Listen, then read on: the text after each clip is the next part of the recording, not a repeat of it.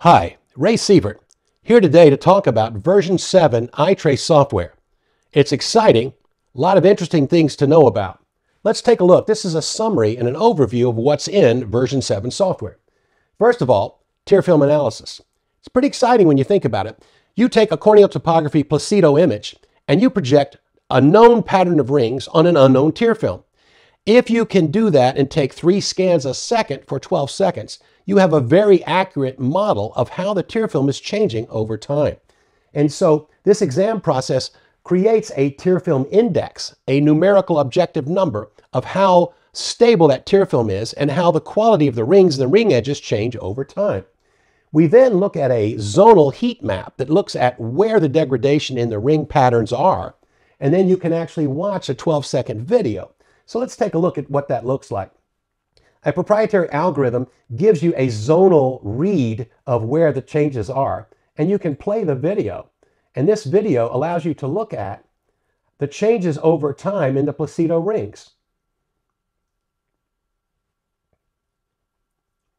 And as you look at that, it allows you to look at the changes of the placido image and where they're changing. In this case, you saw a lipid wave move across, which actually means their tear film is worse right after a blink, but then it gets better, which is also an odd kind of a dry eye. And when you have this lipid problem, it's difficult to diagnose, but the iTrace will help you.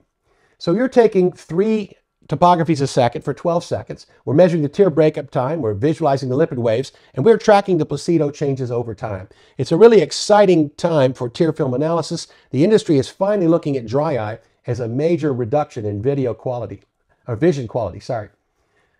We've also added some advancements to the Wavefront Capture process.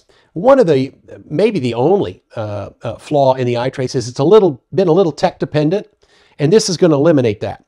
We're actually taking 3 wavefronts in a short pattern right after a blink, so the tear film is stable and consistent.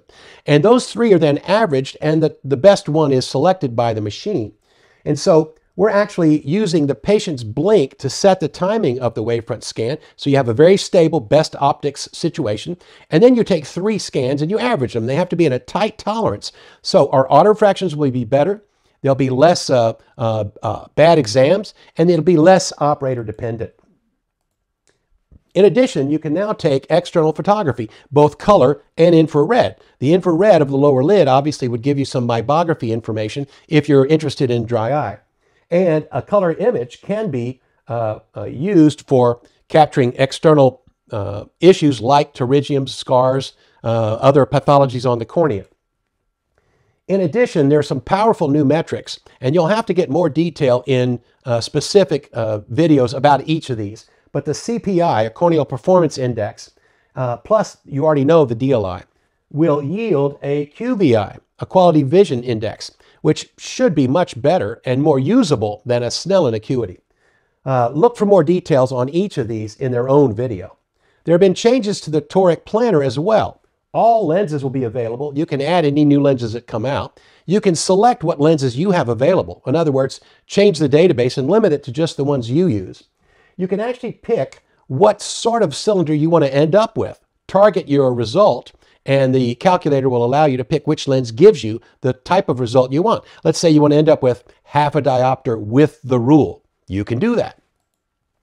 There are some other displays, including the Prime dashboard. It will get its own video. And the corneal spherical aberration, which will also get its own video. These are very important tools, very useful. You can see there's so many new things in this software. You can see the navigation's changed. And so the idea is that there are ease of use enhancements. There's tear film index, there's color capture photography, infrared, there's the corneal performance indices, the quality of vision. There's just a whole lot in version 7 software. If you don't have it, you should consider upgrading. It'll cost you something, but it'll be well worth it. It makes your iTrace even more usable. The utility and capability of this device is continually expanding, and version 7 software is a major improvement in your iTrace.